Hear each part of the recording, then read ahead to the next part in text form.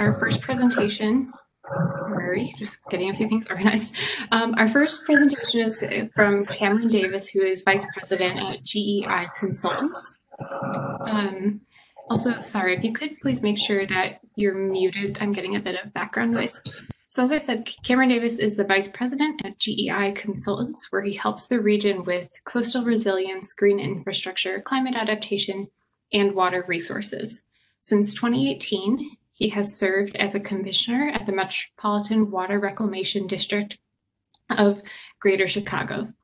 He has also in the past coordinated work under the Great Lakes Restoration Initiative and was president and CEO of the Alliance for the Great Lakes. So thanks for being with us today, Cam, and whenever you're ready. Sounds good. Thanks, Veronica. Good afternoon, everybody. Really excited to be here with you and presenting with Mark as well. One of the reasons I chose this picture for the cover slide is because of what it represents. I took this on, I think, October 2nd, and what was really interesting about it was behind me to the west on land was a perfectly clear dawn. But if you look out to the east over the lake, you can start to see the sunrise. But more important, what you see is what looks like a mountain range.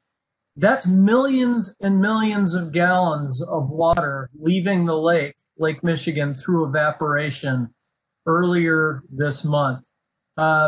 So for those of you who have always thought you cannot see evaporation, you can now see evaporation. You now have an example of what it looks like in reality. Let's go to the next slide.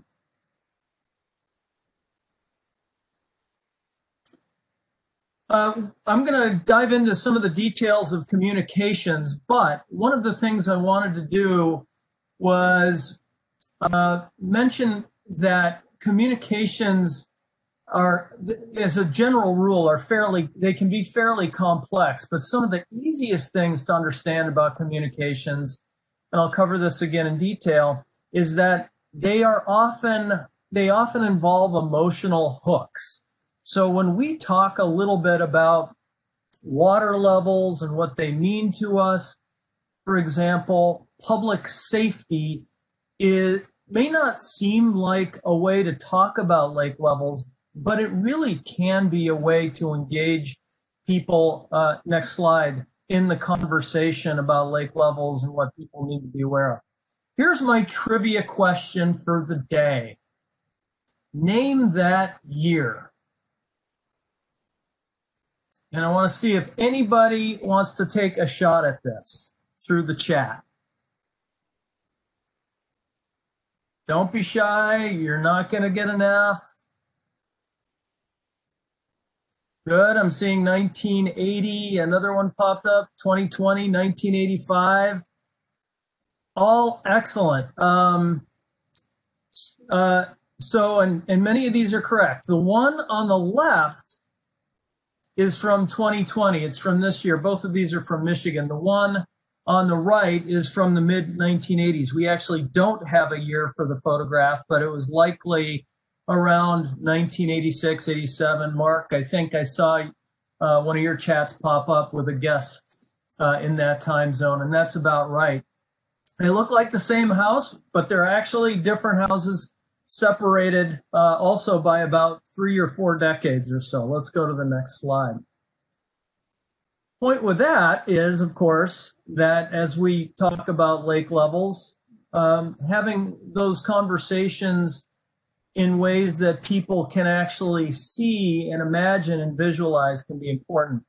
I'm going to cover 3 Corps of Engineers graphs. I know John Alice has been on the phone and been part of the dialogue so far. I also know you've seen these hydrographs before, but I want to cover something that's perhaps a little bit different about these graphs from a communication standpoint. First thing I want to point you to with the Lake Superior graphic is how you see the red line and the blue dashed line, for that matter, serving as somewhat of a roller coaster.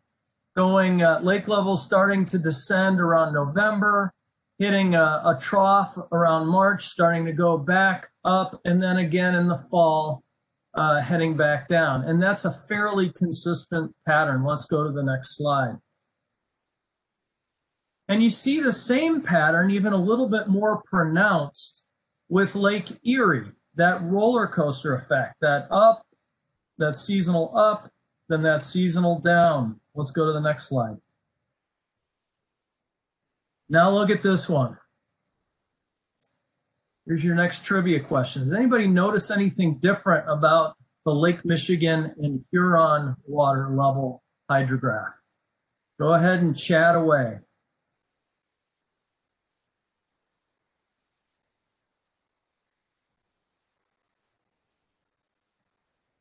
I'm not seeing any chats, which means all of a sudden everybody's gotten yes.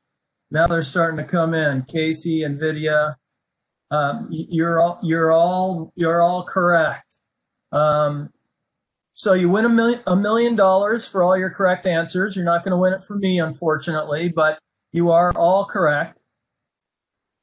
The difference here with Lakes Michigan and Huron, which are, of course, hydrologically the same lake, is that you really see no descent starting in July of 2019.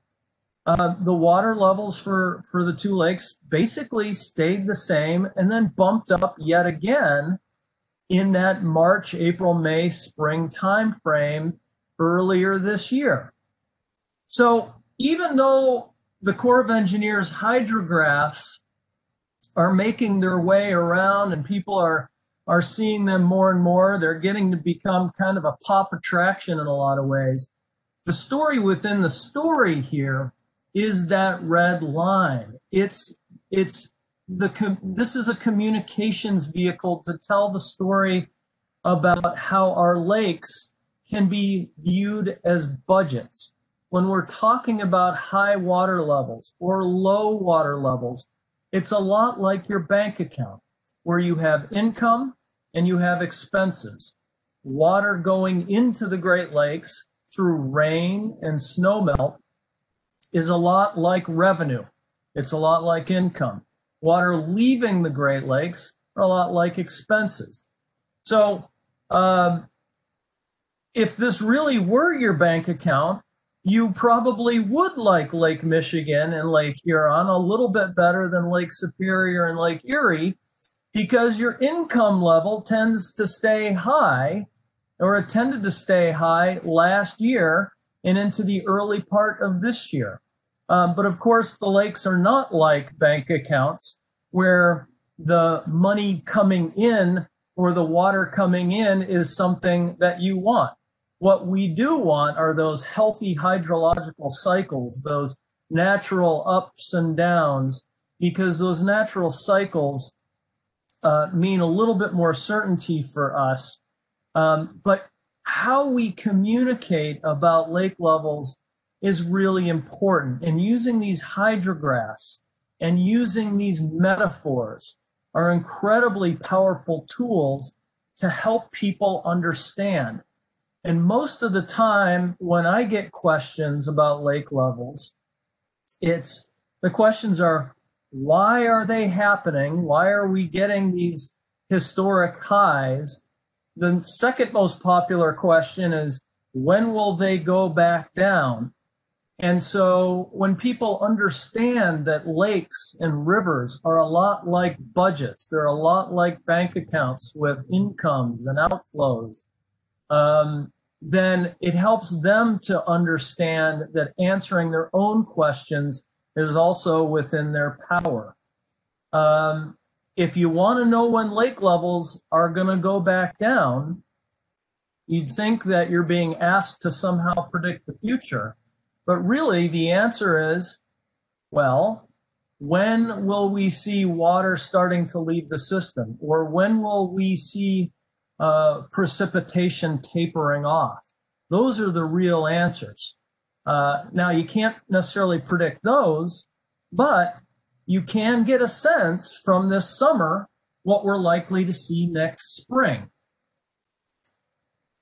Unlike last year around Lake Michigan, where you can remember that we actually had a very wet summer and a very wet fall, and the hydrograph bears that out. You're seeing that red line for yourself, charting that experience that most of us remember. Thank you for showing the red line.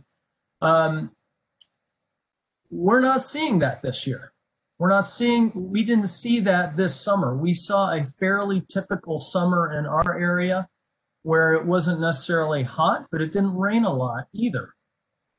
Last year at this time in the fall, putting on my hat as a commissioner at the Water Reclamation District, the agency had to take the unfortunate last resort step of opening up some of our gates to let water into Lake Michigan from the Chicago River system because of the immense rainfall that we had around October 2nd and October 3rd of last year that some of you also may remember.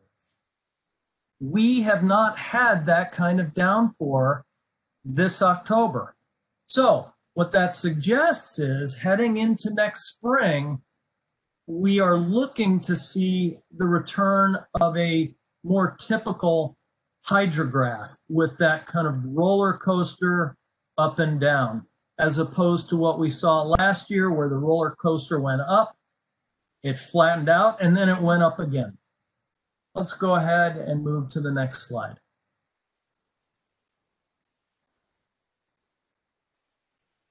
I've already started to shine a light on some of the communications challenges that go along with water levels, trying to predict them or forecast them is a more accurate word to use, and how to have conversations with people.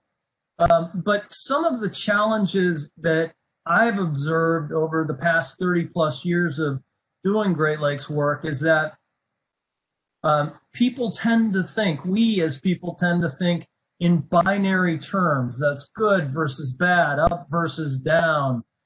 Instead of variability, let alone what I call variable variability, which is not just that lake levels naturally go up, they naturally go down, but they can vary in how much they go up and down. They can vary in terms of when they go up and down as well.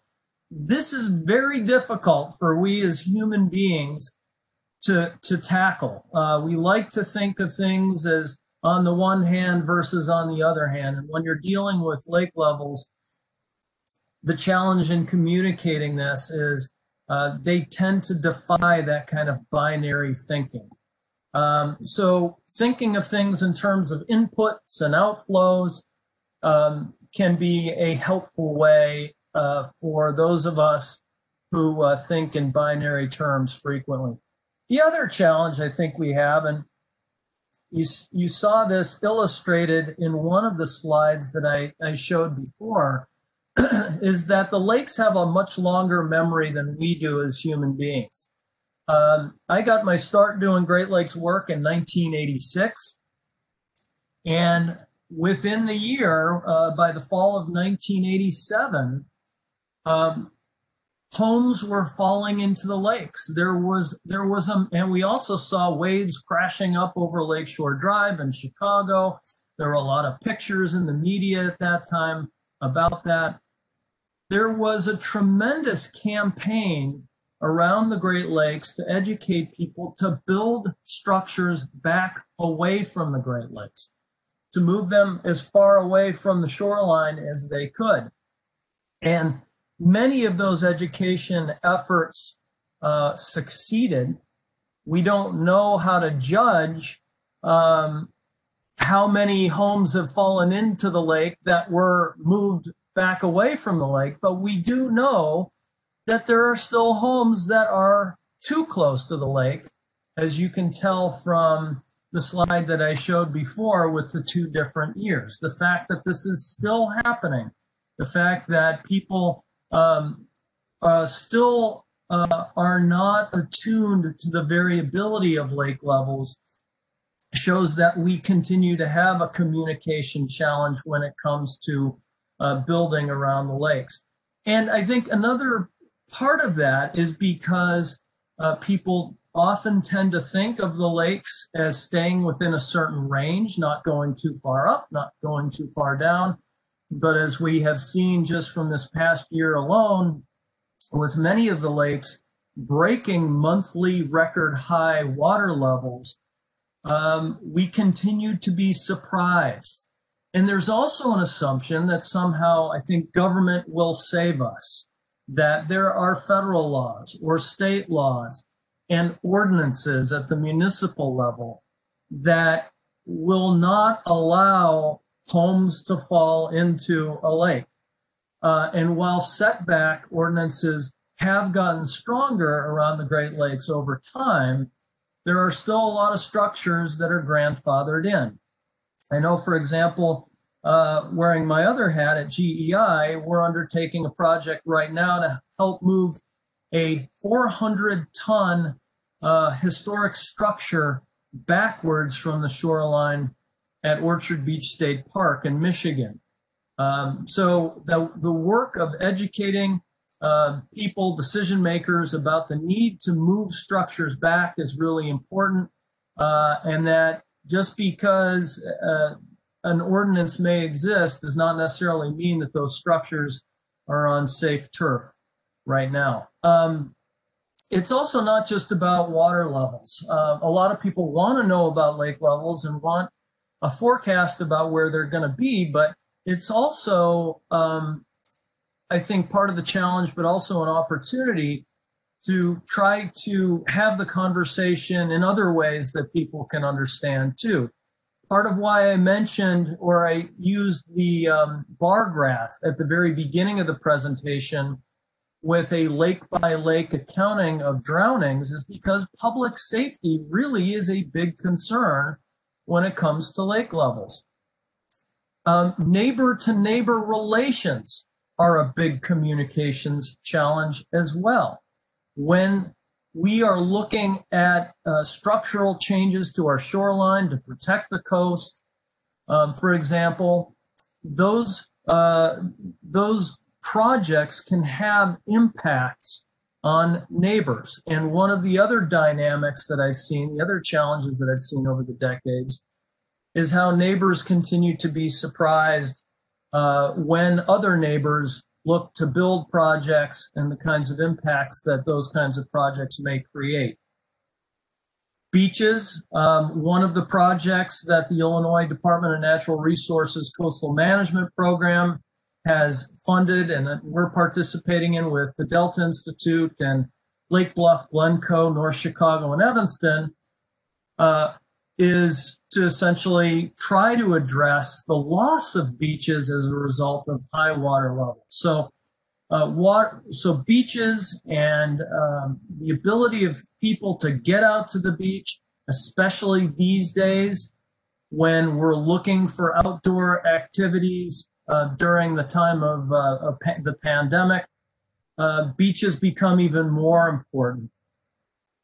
Ecological impacts are also another way to have a conversation about lake levels as well. When lake levels go down, for example, propellers from ocean-going freighters and lakers, so those big cargo-bearing ships that we sometimes see out on lakes, prop wash from those vessels can stir up sediment in working harbors and rivers. And if that sediment is contaminated, that can pose a problem to ecological health.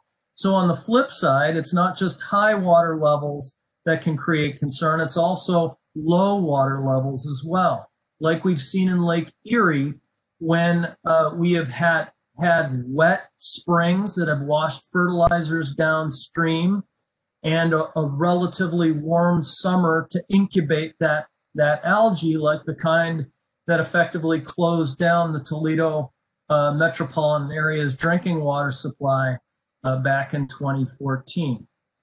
And fisheries as well. There have been various studies that show that changes in lake levels and warmer lake temperatures, and we have some of the fastest warming lakes here in the Great Lakes anywhere around the world, can have an impact on fisheries and be more hospitable to invasive species. Let's go to the next slide as well. But with every challenge, there's also opportunities. So I think one of the advantages that we have now is that e-communications are much more powerful than they've ever been. They keep getting more powerful by the day. We didn't have the web back in the 1980s, the last go around with our record high water levels where homes were also falling into the lake.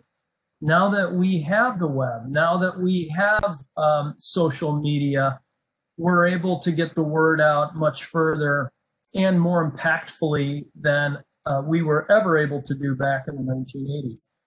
As I mentioned before, lake levels are a vehicle to have much broader conversations about things that are very important to all of us, things like infrastructure, things like recreation, ecological health, climate change, water quality, property values, our connection to our own municipal governments and our park districts is another beneficiary or can be to some of the water level variability that we see. Whenever people talk to me or want to know about lake levels and what they're going to do, I often try to find out why they're asking. Sometimes people are asking because the beach that they love to go to during the summertime is disappearing, and they want to know if they're going to be able to get their kids there and do it in a way that won't be terribly crowded as we all try to do social distancing. People sometimes want to know too because they have boats and they want to know if they're going to be able to get their boats in and out of certain places. Sometimes they're just intellectually curious. But either way, trying to understand the vantage point of the person asking the question really helps in terms of tailoring answers in a way that's most effective. The last major bullet here is a formula for communications that I've tried to use. This isn't really, this is in my head, not necessarily in any kind of academic textbook that you'll ever see, but communications really need to be simple, at least to start. When folks want to know about lake levels, what they may be doing and why they're doing it, I actually don't pull out a hydrograph. I don't carry one in my pocket with me, even though some of you may think I do that. I just try to find out where people are, where they're coming from, what their interests are, and just have a very simple conversation. I also find using emotional hooks are very helpful as well. If people are concerned about lake levels going up because they own property on a lake, that's a very emotional thing to people. They're concerned about losing property value, things like that. Credibility is also vital in communications about lake levels too, and that can bear on who the messenger is, who's talking, where people are getting their information from. Tangible, the T in the SECT formula is also really important. Leaving people with tangible things that they can do, let's go to the next slide, is also a really important piece of the formula as well. I'll leave you with this thought. The Illinois lakefront and the Indiana lakefront are among the most diverse coastal areas that we have in the Great Lakes. And one of the big advantages I think we have is the advantage of long-term planning, asking ourselves, what do we want these coastlines to be? How do we want them to act 50 years from now, 100 years from now, even further out? And that question about the long-term planning is a terrific way to have conversations and open the doorway to communications about lake levels and what they mean to all of us. I'm gonna quit my presentation there, but I do want to just point you to the last two slides that I have. One of them is just to keep imagining what we can and should be doing next. And then some resources for you as well that I'm glad to share through this presentation. Let's go to the next two slides. a little bit more on the resources side, and then the next one, and this is contact information for anybody you'd like to reach out. And I'll close by telling a little story about this picture. This picture was taken at Diversey, in the Diversey Harbor area in 2012 during Superstorm Sandy. That was not even a storm that was really in the country. It was on the eastern seaboard. But you can kind of see through this picture the kinds of impacts that can occur in the Great Lakes, even from distant weather patterns. And with that, I'll stop there and look forward to Mark's presentation and Q&A later. All right, thanks, Kim. We'll go ahead and ask. We received one question, so I'll go ahead and ask now before we move on to Mark. So we do only have time for one question, but I'll keep Cam's contact information up there if you would like to send him an email.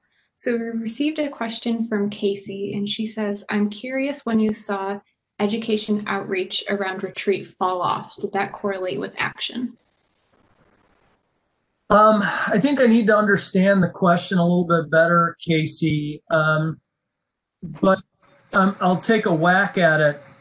I think maybe part of what you're referring to is this notion of managed retreat, the idea of taking an asset and moving it out of harm's way rather than try to build some other kind of asset to protect the original asset. I'm not a big fan of the term managed retreat. I think it sounds like we're giving up and we're self-defeatist. But I do like the idea of adaptation, that by moving structures, we're adapting to the new climatological realities that we're confronting. As far as when we started to see that kind of adaptation work going on, we've really seen it in earnest over the past 2 to 3 years, certainly over the past year to 2 years as those lake levels continue to go up. Thank you for the. Yeah, thanks, Kim.